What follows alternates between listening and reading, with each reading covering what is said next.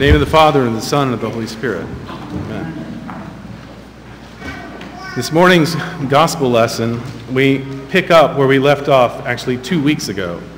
And if you paid attention to the gospel readings, you notice that today's gospel lesson is the lesson for the 7th Sunday of Luke. Last week's lesson, the parable of Lazarus and the rich man, was actually for the 5th Sunday of Luke.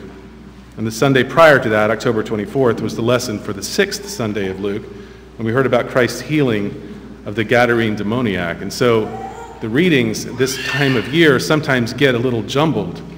And the reason for this kind of jumbling of the readings is kind of interesting, so if you'll permit me a little rabbit trail. In 472, Mount Vesuvius erupted. This was, of course, the famous volcano near Naples in Italy. And this eruption took place over the course of November 5th and November 6th of that year. And the repercussions of that eruption was felt as far away as Constantinople, which is some 750 miles away as the crow flies. So it was reported that molten magma and great clouds of ash fell on the imperial city during these 2 days, causing widespread destruction and damage, all of which inspired the people to repent, to flock to the churches, to seek God, thinking that the end of days was upon them. And so the church, in her wisdom, then assigned this gospel account of the 5th Sunday of St. Luke, the gospel account of the parable of Lazarus and the rich man, to always be read on the Sunday that precedes the week during the anniversary of this disaster. And in fact, we move it whenever it's necessary to move it, to make so that that Sunday that precedes the week is always the reading of that parable, in order to remind us all to repent the way that the people did in Constantinople in the year 472. Basically, the church gives us a reminder of hell during a week when the people thought that fire was raining from the sky. So it's a very practical lesson for those church fathers who are pretty crafty.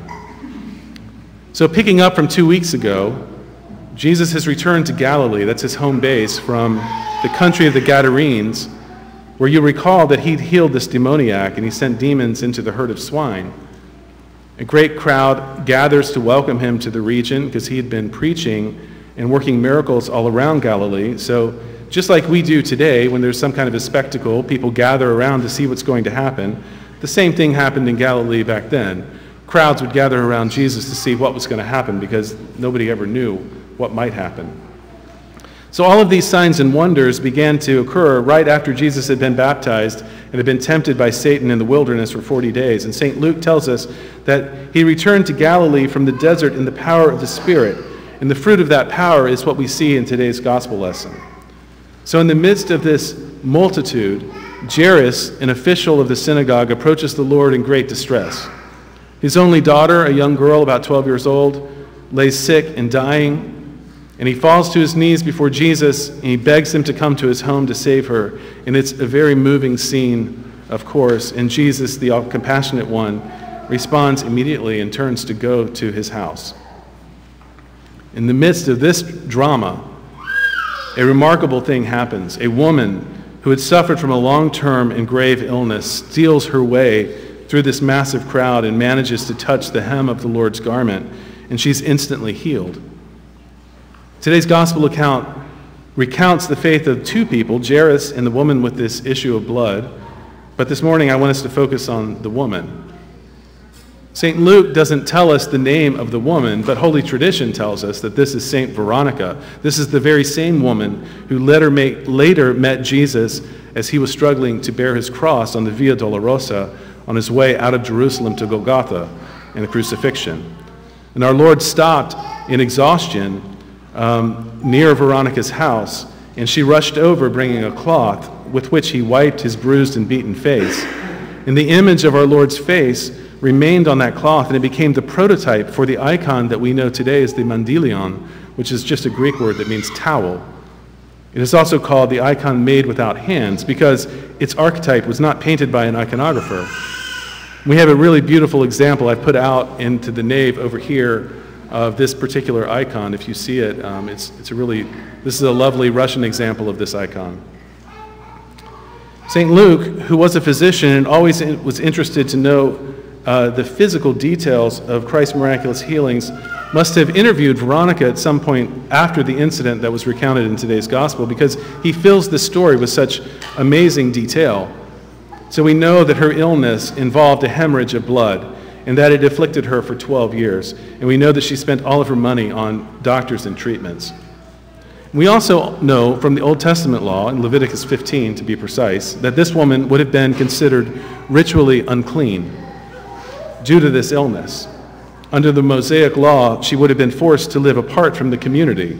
She could not worship at the temple. She could not come to the synagogue. She could not shop in the marketplace. She could not visit with family or friends.